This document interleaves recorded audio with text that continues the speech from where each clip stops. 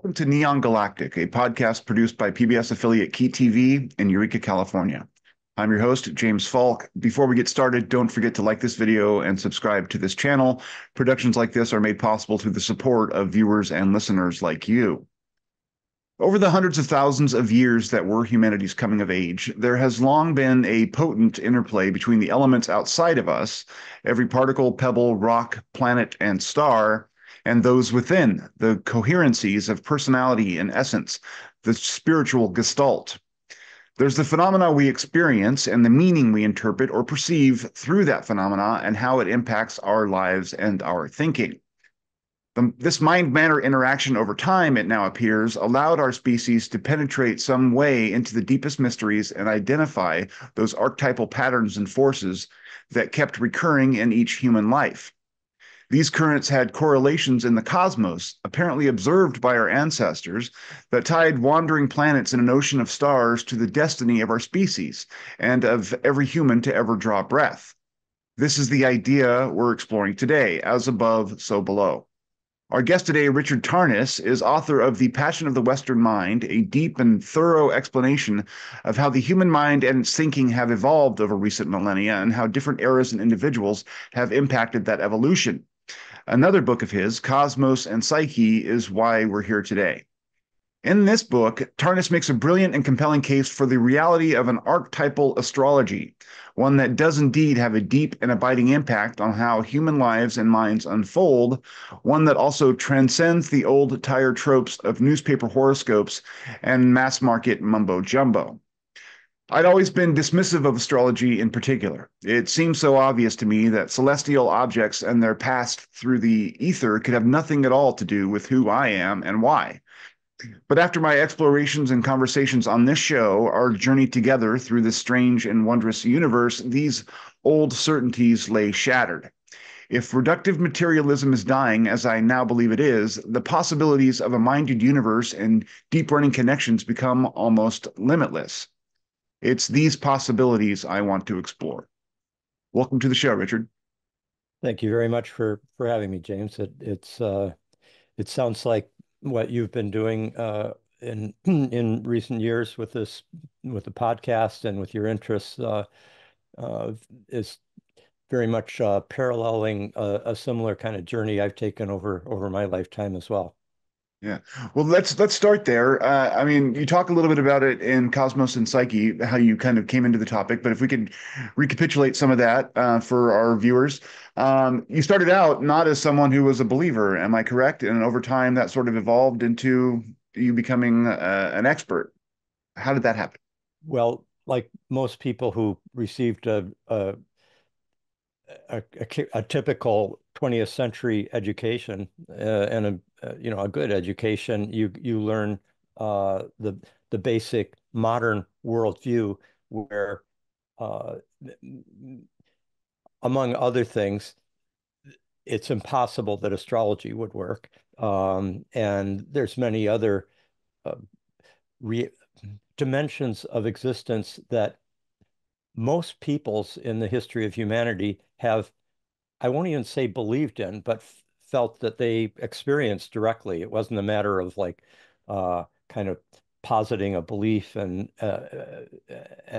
saying it just on Sundays. It was more um, of a vivid, visceral experience every day that the world was ensouled and that it was, as you put it, a minded universe, and that the intelligence and feelings of purpose and psychological interiority that we experience as human beings was always felt as being in continuity with the whole universe, as that it too has an inner reality, and that in fact we are embedded in it, and in some sense we human beings are human expressions of the cosmos. We're not just in the cosmos as this unique meaning-seeking speck of dust in the vast cosmic void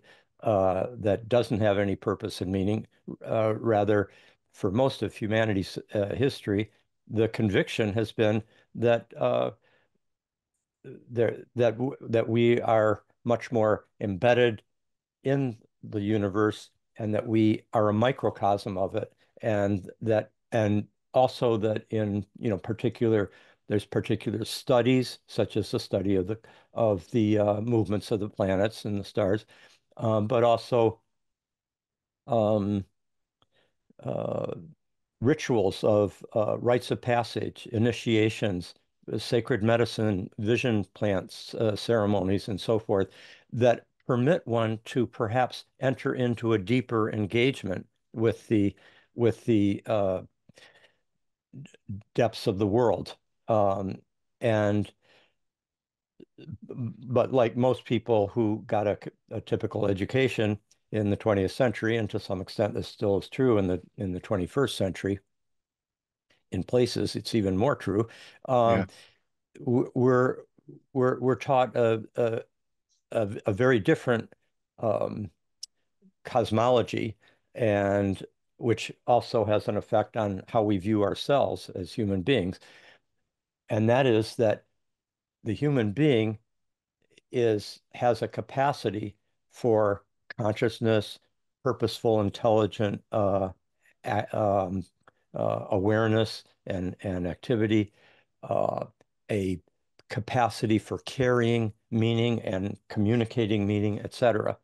But that all these capacities stop at the boundaries of the human cranium, because the world outside of the human, and maybe some higher mammals and you know uh, other animal species may have some dim version of what we have, but by and large, uh, we're the top of the pecking order. We're the most intelligent, uh, purposeful awareness known in the known universe. And so that kind of puts us in a unique place in the world, uh, but also an alienated one because we're not at home in this universe.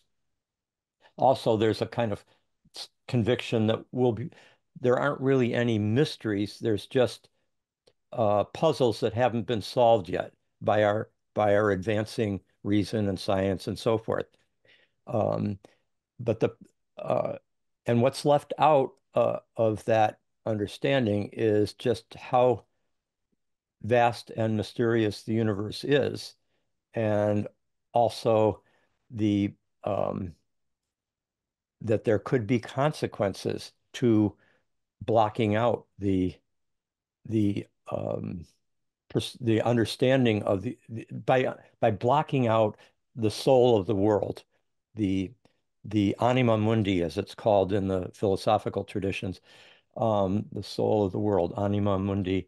By blocking that out and saying the human being is the only being that carries meaning and that we're in a meaningless universe, that creates the state of alienation and at the same time kind of inflation, hubris. Mhm. And in our era, that inflation and hubris seems to have precipitated a crisis on every level in our time. Absolutely. Yeah. This kind of what we might call the objectification or neutralization of the world. Like it doesn't have any intrinsic um, capacities of value, meaning, and so forth, purpose. Uh, uh, it's neutralized. It's just a neutral reality that we can, through our rational approach, um, uh, figure out what's really going on and be able to better control and exploit the environment for our own self-enhancement. But that is proving to be a very problematic strategy. Okay, so that's been in the background of your whole life and my whole life. That's been Yeah. And that's what's driving developing. my journey. I mean, that's exactly, you just succinctly put the arguments that I've been making and hearing over the past 2 years. So well done. Okay. So that's in the background of my own personal evolution. But like many people, you might call us like countercultural intellectuals, if you Absolutely. um, Counterculture, as you probably know, is a term that the cultural historian um, Theodore Roszak coined in 1968 with a famous book called The Making of a Counterculture, where he kind of singled out a number of thinkers who were leading the uh, the kind of awakening to a richer reality that was being carried, particularly, in the 1960s by a number of individuals. And, it was the psychedelic revolution. It was the uh, opening up to the great Asian mystical traditions. It was, people like Alan Watts or Absolutely. the Ram Dass or and so forth. Yeah, yeah. Um, and so he coined this term, and a number of us decided to take a path that was simultaneously kind of loyal to the tradition that we've been educated within, not going totally you know losing any sense of critical rigor, but at the same time opening up to the fact that there are probably more things in heaven and earth than are dreamt of in the materialistic, mechanistic philosophy that dominates the modern mind. Um, as Shakespeare more or less was putting it in that famous line from Hamlet. So, um, that being said, that's I've already got a kind of proclivity in this direction that we've been talking about already in the 1960s and early 70s. I was an undergraduate at Harvard in those years, and I had a professor who had been trained by Jung, um, and Jung, he was a Jungian analyst, but he was also a professor of at the Harvard Divinity School during the years that I was at Harvard College, and we became friends. And one day we used to have these great conversations about European ideas, intellectual traditions, about Freud and Jung, and like, for example, you might appreciate this because I know Jung has played a role in your own work. uh, this professor said, Freud had the sharp end of the spear, which for him was the idea of libido, the sort of primal id energy that is driving human behavior from beneath in the unconscious, etc. And with that point of the spear of his conviction that this primal energy was shaping the human psyche, it penetrated the veil that separated consciousness from the unconscious, and he opened up the unconscious as speaking symbolically to us through dreams, through the arts, through psychological symptoms, and so forth. Uh, and then my friend said, but Jung comes and he walks through that penetrated veil, and he just opens up the whole archetypal psyche, and which kind of parallels something Joseph Campbell used to like to say. Um, I I used to be director of programs at Esalen Institute for years, and Joseph Campbell would come every year and speak for a week at Esalen in Big Sur, California, and he would like to say Freud was fishing, sitting on a whale, and he just didn't quite realize what he was discovering.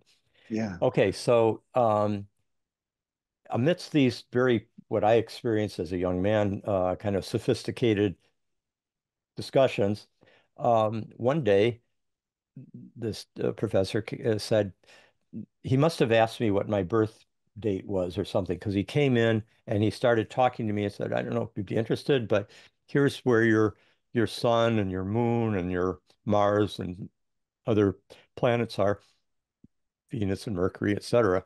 And um, and here are some of the significances of the meanings of those positions.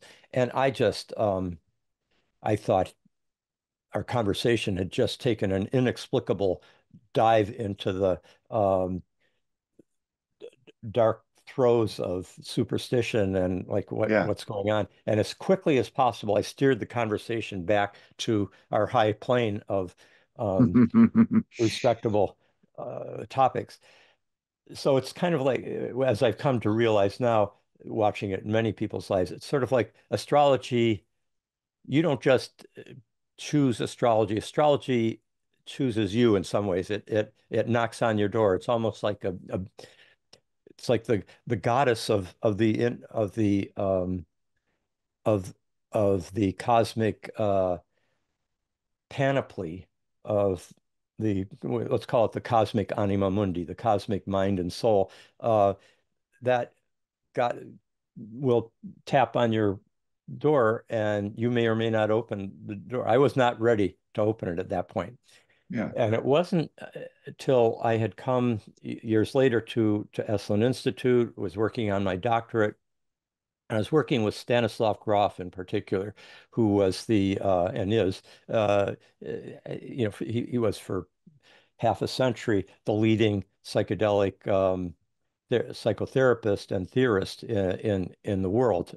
He'd been in Prague for many years doing psychedelic therapy in the 1960s, and then came to the United States to join the last of the NIMH, National Institute of Mental Health programs that were legally focused on psychedelic therapy in the late 60s, early 70s. At the point that I came to Esalen in 1974, Grof had come and uh, and become the scholar in residence there, and uh, I was working on my doctorate, more or less very interested in um, psychedelic therapy, and which at that time was widely seen as being the future of psychotherapy, even though there'd been this backlash by conservative elements in the culture. Many psychotherapists had experienced the power and the healing capacities of this powerful method. Not that I mean, it needs to be very carefully um, conducted, that type of therapy, which has been true for millennia of shamans. They know it's a very powerful practice that requires a lot of um, wisdom and even courage.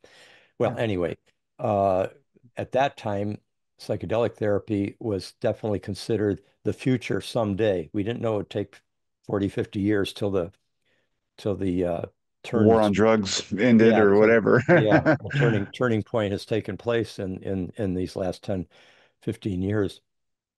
But anyway, uh, and Stan and I were focused on, among many other things, we were focused on trying to understand why different people could take the same drug, same dose, uh, and yet have radically different experiences. Usually, you take uh, a drug, and then it has a, a, a pretty frequently observed consequence for the majority of people that take it.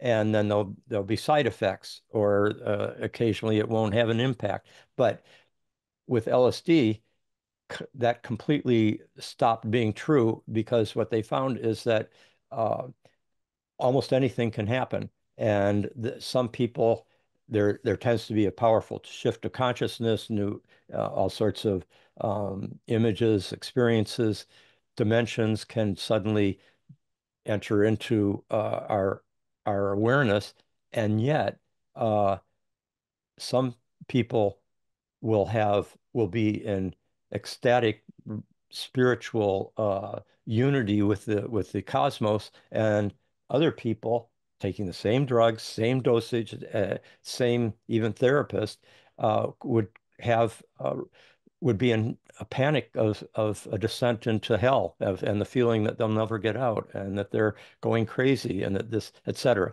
And the potency of this, it was so great that of course there was a great desire on the part of the therapist to research whether there's some way of kind of getting a hint in advance of how an individual will respond to this particular drug. Um, and yet, what happened over the years is that none of the psychological tests worked. None of them had the standard psychological tests like the Rorschach, the TAT, thematic apperception test, um, MMPI. These are standard psychology tests that have been used for decades. Um, and none of them had any predictive value for telling us which way a person might go. Also, the same person at different times could have radically different experiences. So finally, one day, someone in a seminar that Grof was teaching, uh, an artist who also knew astrology well, said to Stan Grof that in his experience, the qualities of people's life experience tends to correlate at any given time with both with where the planets are in the sky relative to where they were at a person's birth. So that you basically have a horoscope or the birth chart of a person calculated for the day, time, and place that they were born. And then um, but you keep tracking where the planets are relative to the birth chart, and those are called transits. Yeah. Like if, for example, we all go through the transit every year on our birthday of the sun coming back to its natal sun position, and that's called the solar return.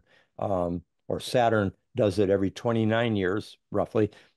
Uh, and uh, between age 28 and 30, everybody goes through their Saturn return because that's how long it takes um, for Saturn to move around its orbit around the sun and also around the Earth because the Earth's inside that orbit. So we both Stan and I considered astrology the last uh, sort of like esoteric system or new paradigm perspective that could have we just thought of it as being over the acceptable, plausible paradigm boundary line. Yeah. And I've come to regard astrology to recognize that in the modern era, astrology is basically the gold standards of superstition in our culture. If you want to, if a scientist wants to, or a skeptic wants to say, this particular way of looking at the world or this theory is essentially as ludicrous as astrology. They go to astrology to just say this is not worth giving serious intellectual attention to. Um, so that's the background within which we were educated and we believe we were convinced, et cetera. But one thing about those years in the 60s and 70s, just in general, there was more of a kind of experimental, let's see what the evidence says, even if it doesn't fit what we believe it to be true already. But also at Esalen in particular, it was a kind of uh, people came from all over the world to teach ancient practices, different esoteric traditions, as well as postmodern, like quantum theory and so forth. And so there was an adventurousness and a willingness to respectfully engage a multiplicity of perspectives and practices. So we felt in good conscience we needed to just investigate it. We learned how to calculate the birth charts and calculate transits. Back then, you had to do that all by hand, with calculations and particular reference works that told you, where the planets were on a particular day, the ephemeris, and so forth. And lo and behold, to Stan's and my shock, I mean, we had very good records for each of our own psychedelic sessions in our lives. So we started there because we knew directly what those experiences were like. Um, and to see the precision, the consistency uh, of both the precision and the consistency of correlations between what the textbooks, the astrology textbooks said are the likely kinds of experiences that one might have, and what during a particular transit, and then what we actually did experience during those transits um, blew us away. And then we started investigating. We had records of Stan's patients over the years that we were looking at, but also Esalen was such a great laboratory because people came to that place to go through powerful transformation. And it wasn't just psychedelic sessions, it could be spontaneous spiritual awakenings or you know, a breakthrough that happens in meditation or all sorts of ways in which people undergo dramatic transformations of their consciousness and their uh, worldview and so forth. And so eventually I just started studying hundreds and then thousands, even moving to historical figures like what did Galileo have when he turned the telescope to the heavens for the first time and saw what he regarded as strong evidence for the Copernican heliocentric theory of the universe?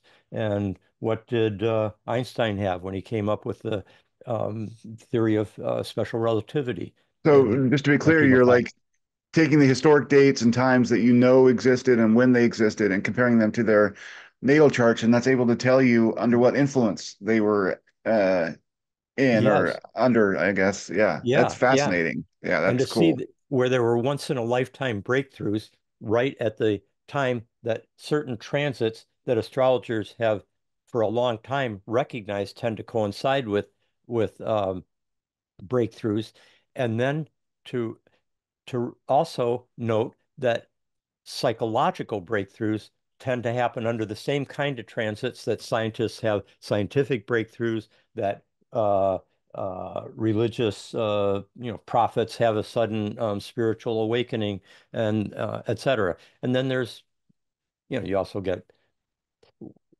when new relationships open up, a new romance blossoms, et cetera.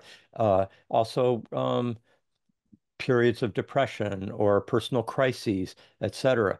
It became this invaluable tool for comprehending the what Rupert Sheldrake calls when he was looking at our evidence, and he said, what you've shown there um, the is qualitative time, that not the standard view is that time's just quantitative. It's 4 o'clock, it's 4:06, it's 4:10. Uh, Yeah. uh, these are all basically neutral times that keep progressing in a linear way. Uh, but the astrological view suggests that time has a qualitative dimension, and that a particular era or a particular period in a person's life can have certain archetypal features that are distinctive to um, that moment, like what Jung calls a kairos moment, where the gods are lined up, as it were, for the right moment for a change in of some sort. So we started basically recognizing that, number one, astrology all these years, when it was described, recognizing correlations, even though it hadn't done the kind of systematic research that I did in Cosmos and Psyche, but there's a long, noble tradition of people doing all sorts of research that was showing these correlations, and then they'd write them up in textbooks. And these textbooks were talking about the different meanings of the planets and the transits, and also what your basic natal chart or horoscope alignments would signify as kind of enduring archetypal tendencies in one's life that Mhm. are particular to you. Uh, so what we what I started seeing, I'd been studying, Jung already. I knew, and this is another thing is that Jung had been into astrology uh, from like 1911 on and came to use it with all his patients in his later years. I've talked to a psychiatrist who was a friend of the Jung family who when I was in Switzerland one time, and she was saying that Jung told her directly that although he's not publicizing it, he's using astrology with all his patients because it's this is in the early 50s, because it's just so valuable in pinpointing what archetypal patterns, what archetypal complexes are being constellated at what time, and also in with what kind of emphasis in each individual's chart. So it's just very illuminating for him to have that information, as Yeah, it and was for us. yet another aspect where he was further afield than people dreamed him to be, and he was by some criticized for being kind of rather far afield, but he was actually further along than even they realized, and he kept that secret. And I think in some way we're still wrestling with that secrecy because like we figure these things out and we pull them out, and it turns out Young was on that trail a long time before we even realized it, and we may have had the benefit of that for years, except for the fact that he would have just been poo-pooed by materialists anyway. So he was probably right to keep it secret because it would have damaged his career, you know? Very, very true. And I think he was probably almost less interested in, he was a pretty brave guy. Uh, Yeah, and I, th and he pushed the envelope farther than, any other psychiatrist of his time. Uh, and at the same, I mean, bridging to primal religions, indigenous traditions, bridging to the mystical traditions of the East and West, bridging to religion generally, bridging psychology and science to esoteric traditions and so forth. He was he was a pretty courageous researcher, and it really came down to a lot of his own powerful experiences, as you probably know from the Red Book period yeah, in his life from 1913, 1918 or so. He just did a deep dive into a an inner world that just basically opened him up to the reality of the archetypal psyche uh, and many other insights that have become much more uh, widely embraced, even in uh, like psychoanalytic circles that had been where Freud had kind of laid down the limits. A lot of those limits are starting to be opened up within psychoanalysis as well. But just to finish off this yeah, point with Jung and astrology, I think he was wise to not um, publicize more just how valuable he thought astrology was, because uh, you can imagine what the Freudians would have done with that in 1950. absolutely. And um, But the fact is, like his daughter became an astrologer, Gret Bauman Jung, and I know for years, when Jungian psychiatrists and psychologists, therapists uh, were in their candidate training in Zurich, Switzerland. Um, Part of their rite of passage, so to speak, would be to get an astrology reading from Jung's daughter. Um, this is in her later years after Jung had passed away. So it it's a uh, it Jung gave both Stan Grof and me an additional encouragement to start exploring this path. But it was in the end, it was the powerful evidence, first within the psychological and therapeutic realm, particularly working with non-ordinary states of consciousness, uh, and then working turning the telescope to a different realm of history and major cultural figures, and I was finding it valuable to explore those, partly because I'd spent all my life studying cultural history, Yeah, but also if I were going to write a book that would make a case that this gold standard of superstition had actually had uh, extraordinary intellectual value to us for understanding the human being, our psyche, but also our place in the universe, understanding the universe in a new way, etc. Uh, if I was going to do that, I needed to present evidence that anybody could check for themselves, namely, when did Galileo turn the telescope to the heavens, or when did Exactly right. Jung have his Red Book, descent into the unconscious, or when did uh, what what transits were going on for Rosa Parks when she didn't get up from the bus in Alabama and initiated the civil rights movement in into a whole new um, dimension.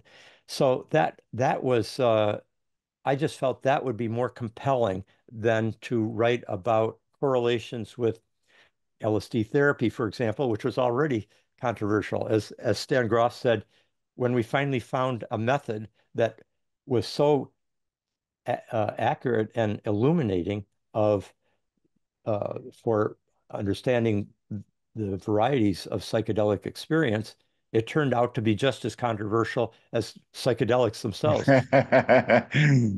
One of those ironies. Um, Yes.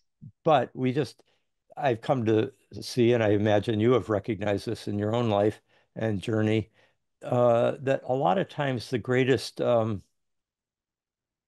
of secrets of the cosmos or spiritual mysteries are are veiled behind humble appearances. Like what could be more scorned than astrology? It's kind of like the stable in a manger, a baby born to poor people in a stable in a manger, very far from the centers of power in Rome. What major things going to come out of that? Nothing, you know. Yeah. Yeah. So and that's a kind of paradigm of all I think deep spiritual truths is that they're they are often veiled within the humblest appearances, and even that which is scorned can actually be carrying extraordinarily exalted meaning. Yeah. Well, thank you for that. That was absolutely brilliant and enlightening. Um, I mean, I have so many questions about, I mean, revolving around what kind of universe does it have to be for these things to be true? And in an essay I found of yours online, you talk about three things that often come up when people start talking about astrology. And they are the nature of archetypes, determinism versus free will, and what makes the astrology work. What's the causal mechanism? So I'd like to address those for folks. One of the things that the nature of archetypes is so interesting to me. One of the things that the UFO subject and the UAP subject sort of brought to my attention was this discussion of non-human intelligence, NHI, what they might look like, how they might interact with us if they're on planet Earth or if they're coming from some other dimension and we're interacting with them. I find that subject extremely compelling. And the archetypal discussion sort of fits within that, in that there's this sense that these archetypes may be intelligent, that they're almost beings in a way, and they're related to these personified creations that we have, which are the mythical gods, which I find also very, very fascinating and a resonance point for it sort of indicates early glimpses of truth that humanity may have had, and that sort of we're learning even now from people who were our predecessors after generations of excusing them and disregarding their wisdom, now coming back to it and maybe seeing a deeper kind of truth. But can you talk a little bit about I mean, if there is a sense or a nature associated with the 10 planets, right? And that includes the sun and the moon, as well as the seven inner planets. What is that? I mean, what force is that? How does that manifest? Is it just like a an energy gestalt, or how do you conceive of it? Yes. Well, this notion of archetypes, which Jung kind of brought into the 20th century discourse, is actually from the Platonic tradition, from out of Plato, and Plato's understanding of the archetypes and the Platonic tradition generally, like Plotinus and the other great Neoplatonic and Platonic philosophers over the centuries, they basically saw archetypes as being the fundamental organizing powers and principles that pattern all of cosmic reality, basically. They are the essences of reality that are usually veiled to us. And he would he would say, for example, there are many beautiful things in the world. A sunset's beautiful. A newborn baby is beautiful. A flower, a work of music. But everything that is beautiful to the exact extent that it is participating in the archetype of beauty itself, capital B, the principle of the beautiful, uh, that's beyond time, beyond space. It can be embodied and localized in an individual experience or person or phenomenon, but it is ultimately uh, something that transcends the empirical world. And the famous myth of the cave in Plato. Well, for Plato, most of us are what we think of as real actually turns out to be just shadows on a cave that we are uh, locked within, but that every once in a while someone breaks out, like a great philosopher or an illuminated mystic, and sees this greater reality outside of the cave, this powerful light, and the light is basically shining forth the it's like the archetypal ideas or forms, capital F forms, uh, cosmic forms and ideas that inform the entire universe. They are they are the reality that is shaping what we experience as being beautiful or being good or being uh, or or the horse. There are many individual horses in the world, but each horse is a manifestation of a kind of archetypal horse, equus, and um, people sometimes in dreams, in artistic epiphanies and so forth, get a glimpse of this archetypal horse that's uh, transcendent, that has a kind of aura of the numinous around it. And so, like from Plato's point of view, ultimately we want to move from what we think of as an experience as beautiful on this plane and use that as an avenue to get to the ultimate cosmic spiritual beauty, which then the religious traditions that conjoined with Platonism, including Christianity and Judaism, in particular, Islam, the Abrahamic traditions, in many ways merged with the Platonic tradition, so that the Platonic ideas or archetypes were seen as residing in God's mind, like Ah, and then manifesting through the cosmos, so that it was this kind of unity between or overlapping uh, presence between the divine uh, and the human and the cosmos. Um, yeah.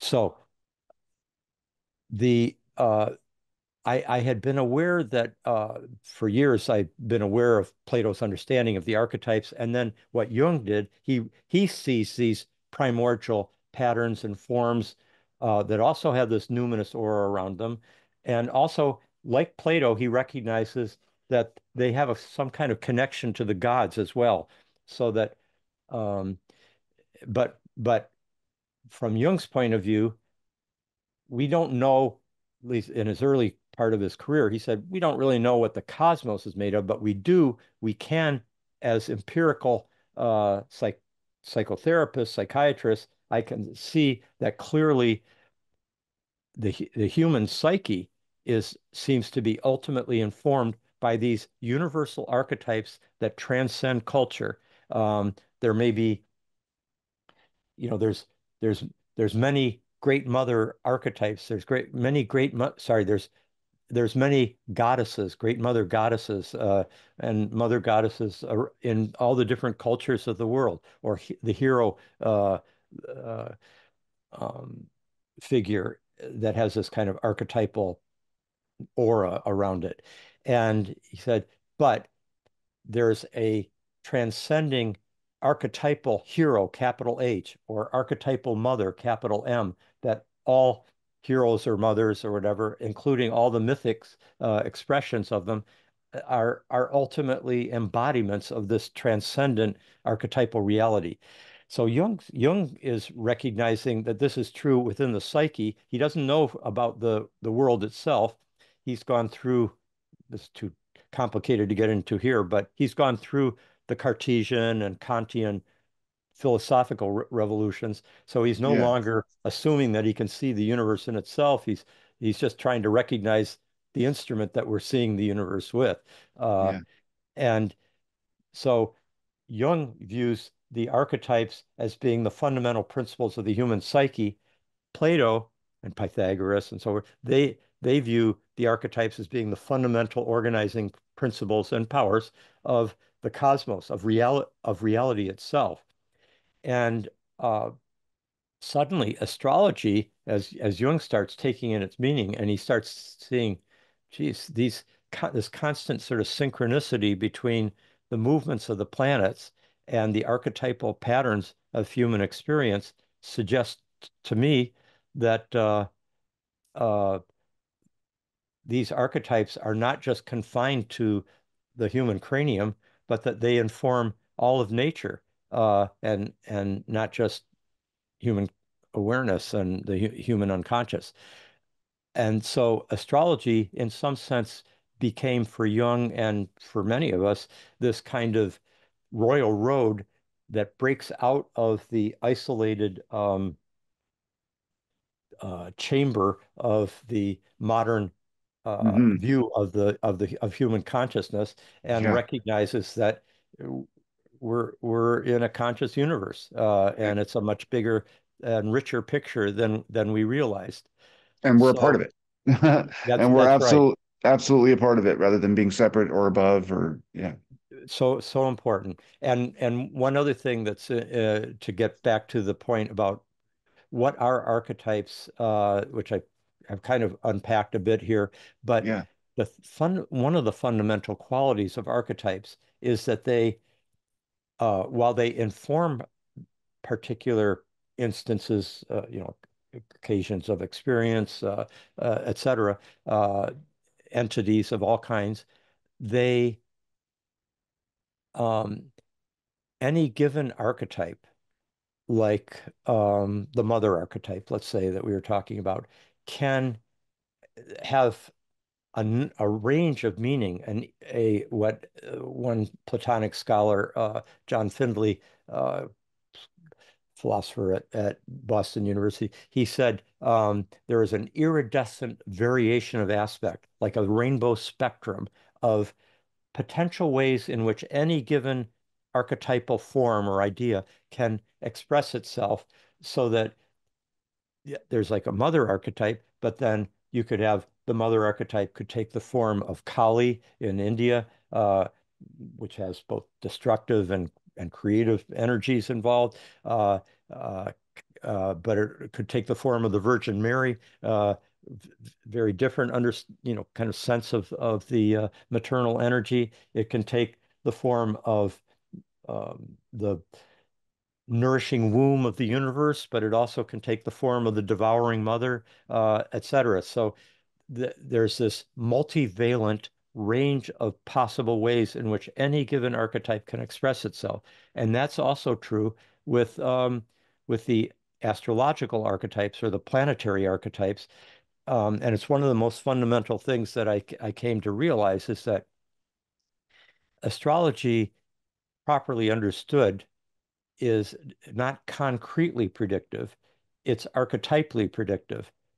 It can say, uh, okay, here's a period in one's life coming up here for a couple of years where there's a greater likelihood of new relationships emerging, a greater a an exciting new sense of beauty that can come into your life, artistic innovation, um, uh, sudden new romances, etc.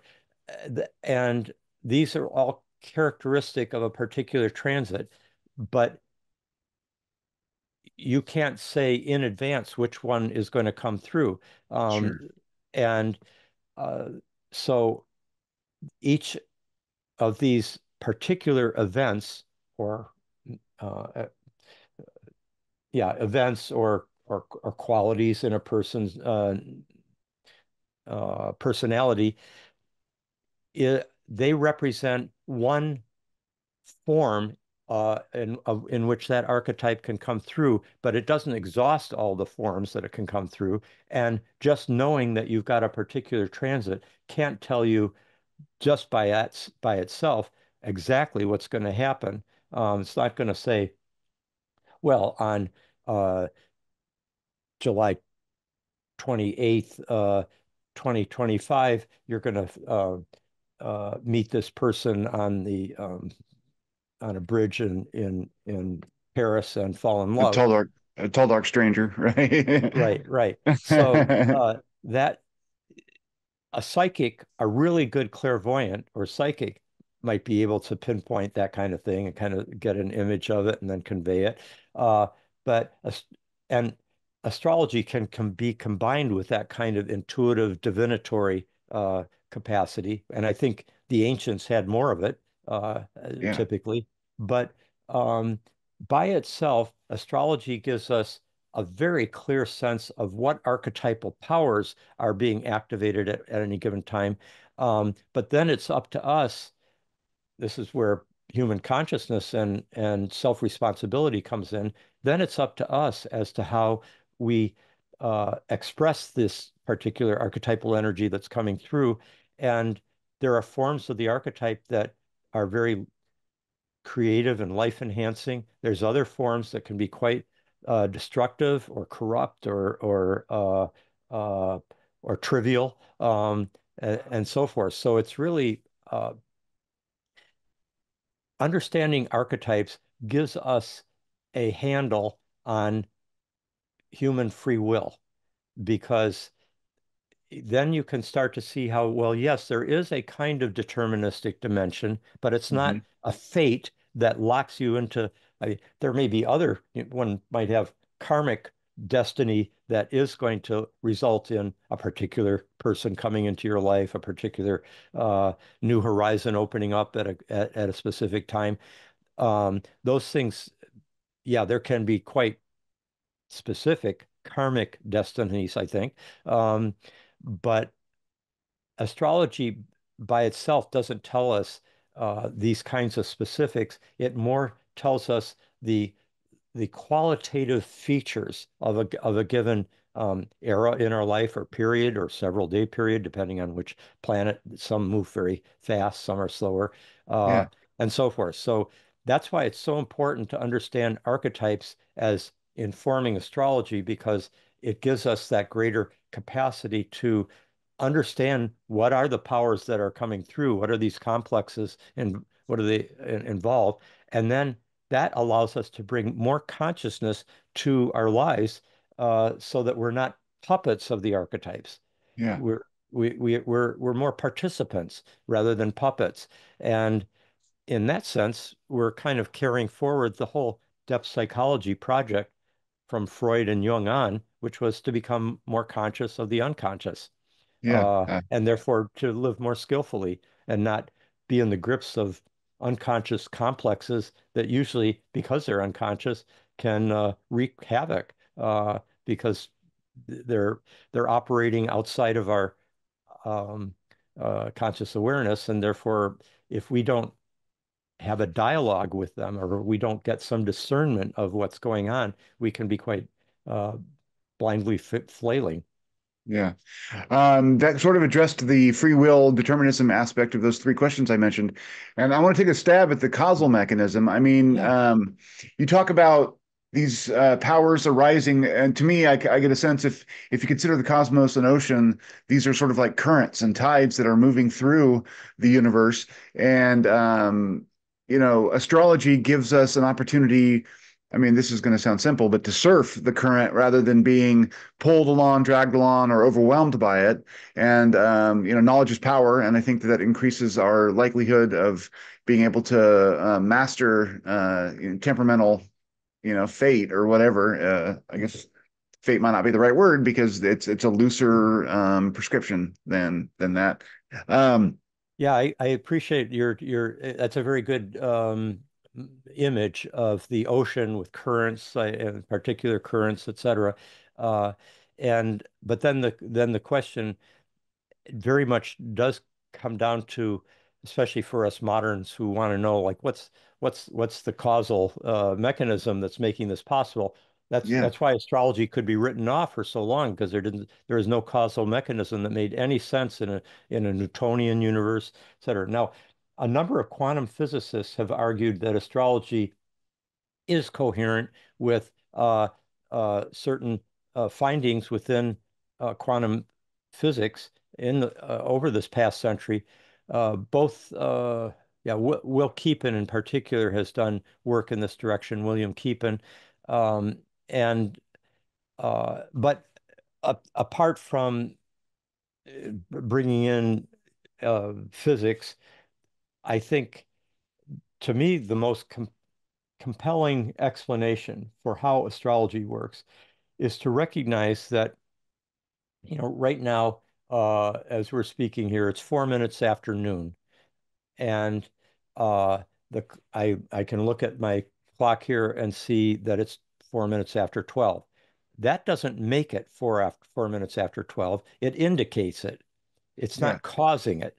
absolutely, yeah, yeah, And that's a good parallel for understanding the movements of the planets, the sun, the moon, uh, yes, is yes, that okay, they are indicating the where the archetypal dynamics are at that moment in the cosmos that we're all participating in, and but it is not, the planets are not in some mechanistic way causing things to happen here. Mars being overhead right now doesn't make me angry in some, like, as if some sort of gravitational waves or electromagnetic radiation is coming into me and causing me to be this way.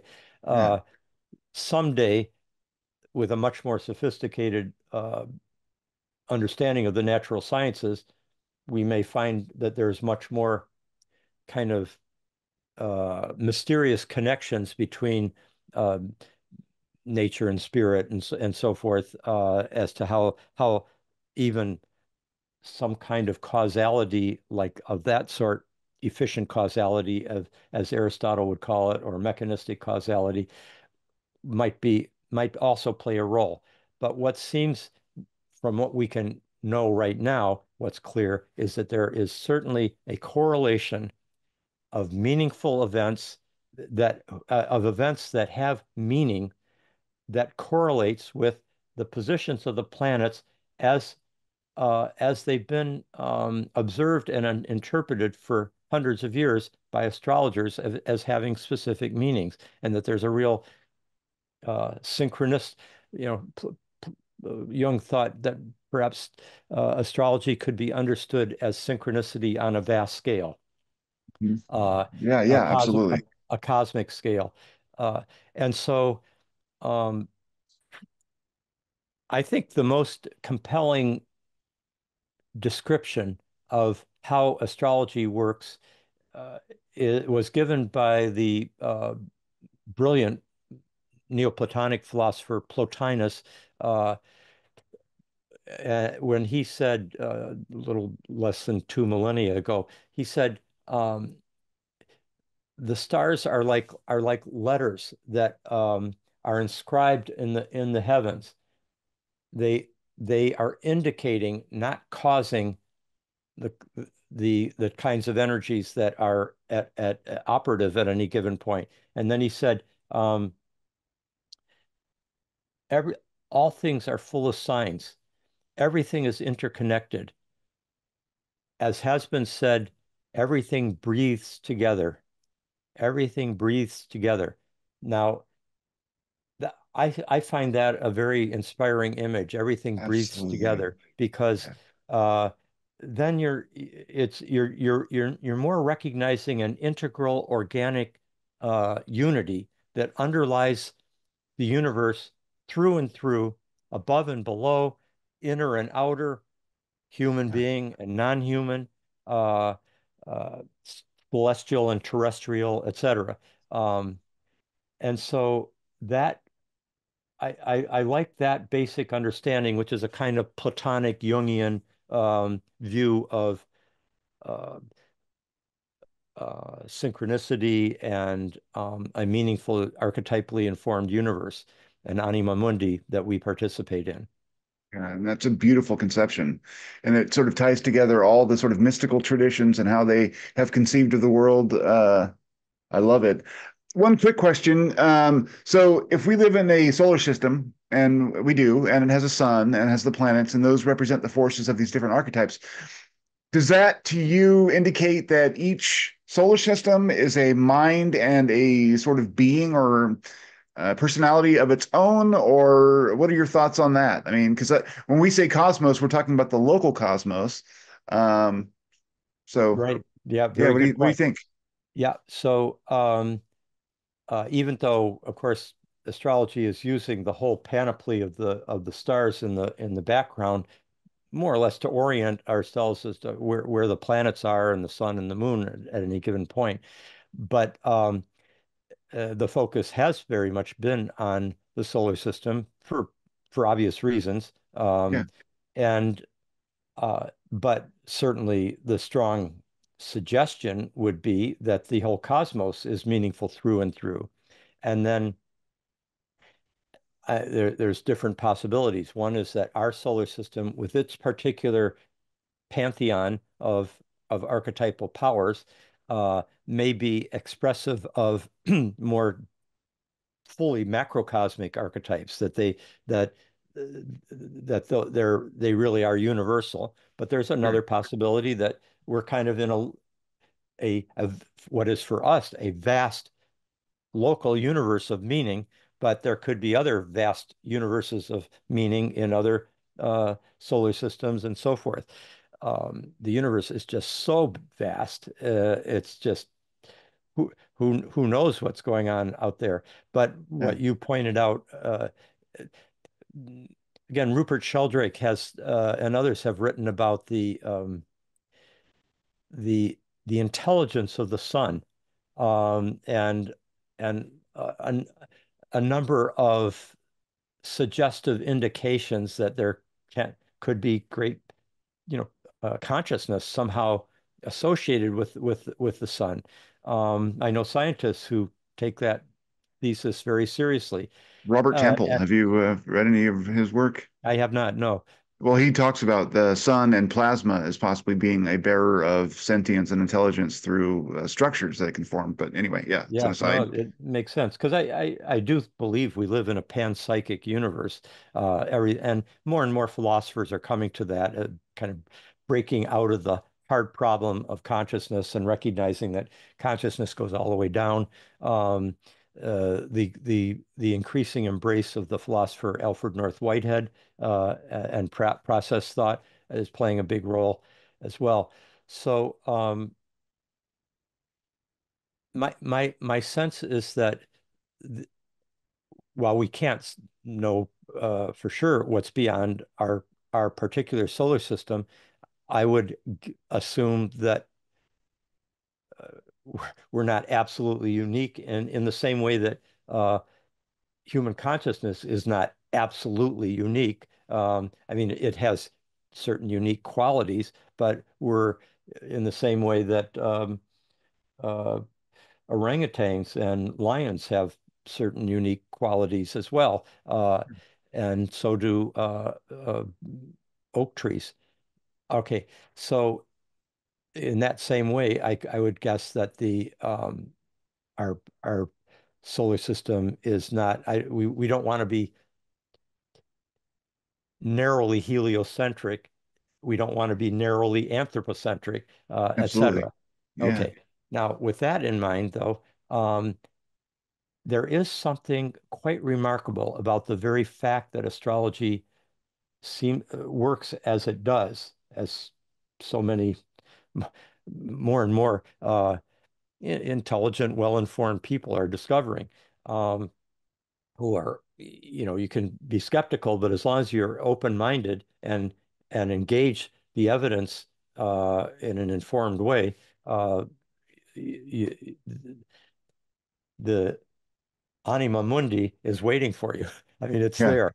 Uh, yeah. and I did my best in Cosmos and Psyche to kind of lay out the historical correlations that would help us awaken to that larger reality. It's mind blowing. The what you point out in the book. I encourage people to read it. Oh, thank you. Well, so, but this might be a good final point to articulate Sure. in our conversation, and that is the very fact that astrology does uh, work, that there are these empirically certifiable correlations in such a systematic, consistent, and nuanced way between planetary movements and the archetypal patterns of human experience. It suggests that this Earth, which after all is a moving Earth, not it's a planet, not astrology was formed originally in with a fixed Earth and a geocentric universe. Um, And part of what made astrology seemed impossible was the opening up of the idea, recognizing the idea that the Earth is actually moving, um, and and therefore kind of loses its pos position of unique fixed centrality in the whole universe. Yeah, But and so that actually helps set in motion the um, the sense of disenchantment of the universe and uh, a kind of alienation of the human being as being a kind of wanderer in a vast, meaningless universe. Uh, yeah, and what what the archetypal astrological evidence brings home over and over to us is the fact that this Earth, this moving Earth, seems to be a a uh, a focus of cosmic meaning.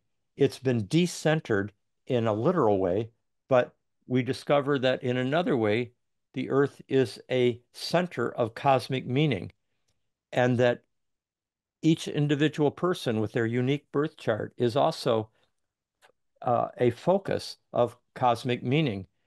And in fact, every moment is, as we all participate in what we would call the world transits, where the planets are now that all of us are experiencing at any given time. And sometimes entire decades are shaped by an outer planet alignment, such as the happened in the 1960s, or, well, we've been through some pretty dramatic ones in our own last 10 years. yeah, And so absolutely. um, what this suggests to me and many of us is the fact that the universe, far from being this indifferent, kind of indifferent to human consciousness, hostile to human moral and spiritual aspiration, etc., far from that being the case, the Earth seems to be a moving center of cosmic meaning, uh, and that the cosmos probably has its capacity to be meaningfully centered on many other centers as well, but certainly it is centered on this Earth. And that suggests that in some ways, the cosmos, this kind of divinely informed cosmos, cares about this Earth and cares we're constantly being bathed in meaning if we had the eyes to see. And archetypal astrology archetypal cosmology as for the broader study that brings in the philosophical dimensions and so forth, um, helps us recognize this. It's a kind of reunion with the divine essence of the cosmos, and a recognition that we're just not this isolated stranger in a strange land. We actually belong to the universe, and in in some mysterious way, the universe has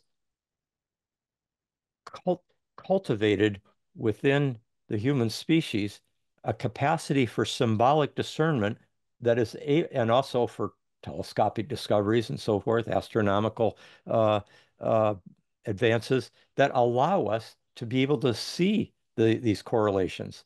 Even depth psychology in the 20th century has played a great role in helping us to see a deeper level of meaning in the archetypal cosmos.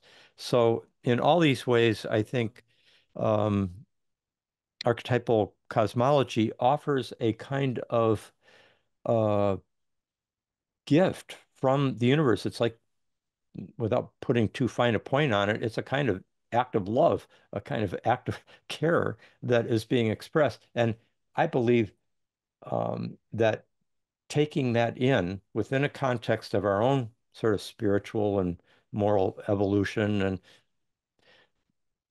initiations and rites of passage that we go through and so forth, that these can allow us to find a kind of spiritual centeredness in a divinely informed, meaningful cosmos that has larger purposes at work that we are participating in.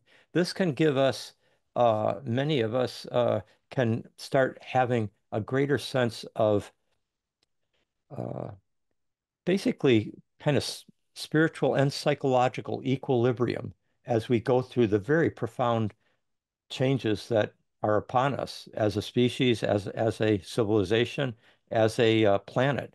And the more of us that can tap into that spiritual center of, I mean, not to put too fine a point on it, but of love, of of of a larger knowing that there's a larger peaceful intelligence at work in things, and that this universe is a vast, has vast depths of mystery that we're still in kindergarten and in our explorations of. It can, I think, help many of us serve a role in the coming transformations that we'll go through as a species, where we can kind of hold the spiritual center, which others can be nourished by amidst the otherwise very disorienting changes. And where if you are convinced that you live in a meaningless cosmos, those changes could be disorienting indeed. That of, because basically humanity's going through a kind of near-death experience right now. It's we're really facing planetary mortality.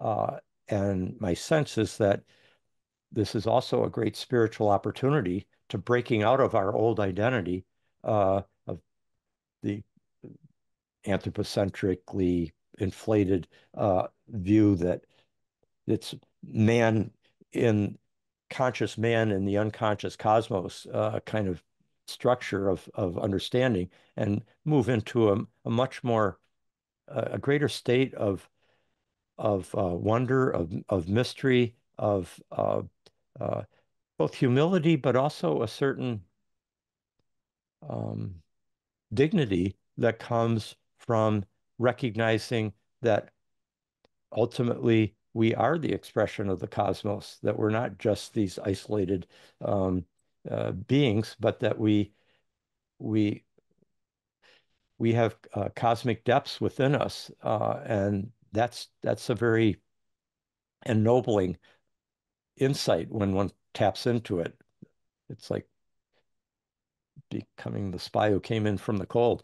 Um, There's also, I think, some agency that comes along with that, recognizing that we're in some way representative of the universe. Um, I Very think you've much. That's a we're at that's a that's a great insight. I think that's very true.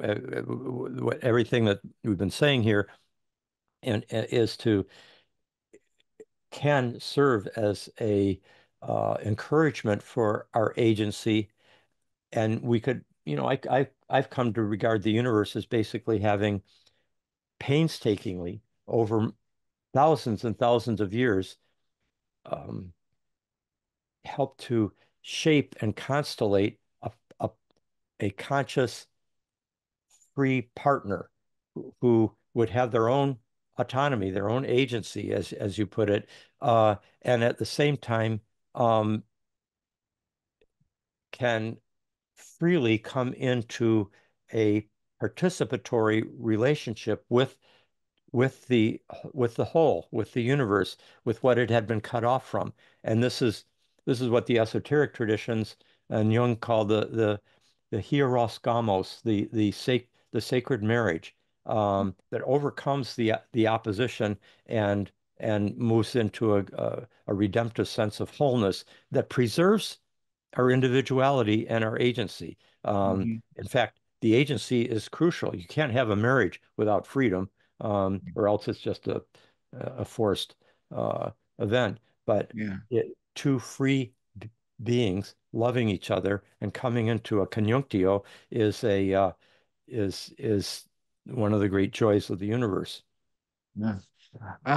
Wow. Thank you so much for your time. We're a little bit over time, so I appreciate your generosity with that. And if if we had endless time, I mean, you talk about a lot more in your book. The fact that maybe there's a karmic relationship to some of this, and whether or not we decide as individual spirits the situations that we incarnate and what the circumstances might be there to present certain challenges to inspire growth. But that's just more reason for people to go out and check out your book. And I'll have a link to the book in the description of the video. And I just really want to thank you for coming on and sharing your knowledge with us. Thank you very much. It's been a real pleasure, and I appreciate your your range of interests and your own journey that allow this conversation to be meaningful for both of us.